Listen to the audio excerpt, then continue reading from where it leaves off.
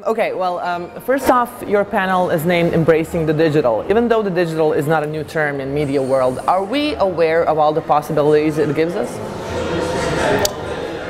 I don't think we are. I would be very surprised if we were, putting it that way. But it's changing, and it's changing very fast. Yes, but it's not changing in a linear way. It's not very predictable. So things change, and we need to be very aware of the fact that you can't really predict for maybe longer than 12 months. I'll just give you one example. Facebook and video. Facebook is catching up with YouTube so quickly on video.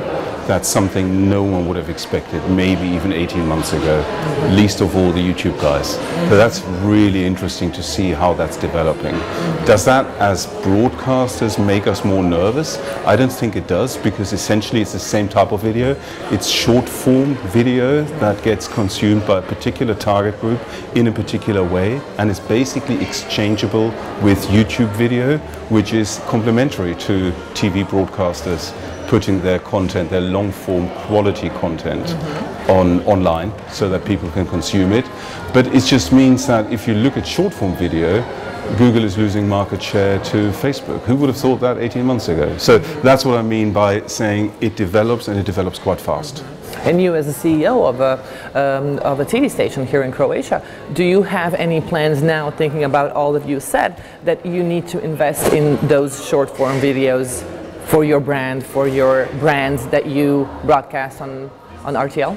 Well, I think we need to see where Croatia is and how it's developing. If you look at the online market in Croatia, the total online market, we don't think it's bigger than 20 million euros a year. Maybe it's less, maybe it's 17 or 18. Half of that is taken by Facebook and Google. So if you look at the pure figures, what media companies can reach is not bigger than a total market of 10 million euros. So with all the other markets not being so big either, that's a very small addressable market. So would we be prepared to make massive investments in this? Probably not.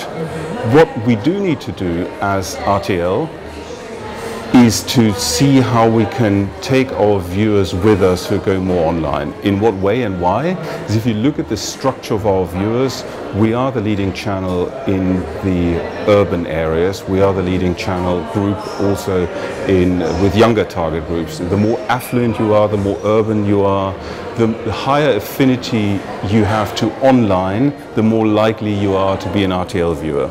So for us, it's particularly important to give offers as well to our viewers to make sure that they can see online what we show them in linear television. So if my next question was supposed to be, would you ever do exclusive premium content for OTT or short videos, it doesn't matter, backstories, just to put on Facebook, Twitter or RTL.hr, you would laugh in my face.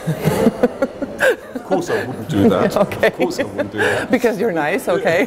But to come back off why, if you look at what we've done, we've grown our online position. We were, the beginning of last year, so the beginning of 2015, we were the number 13 or 14 online player in Croatia.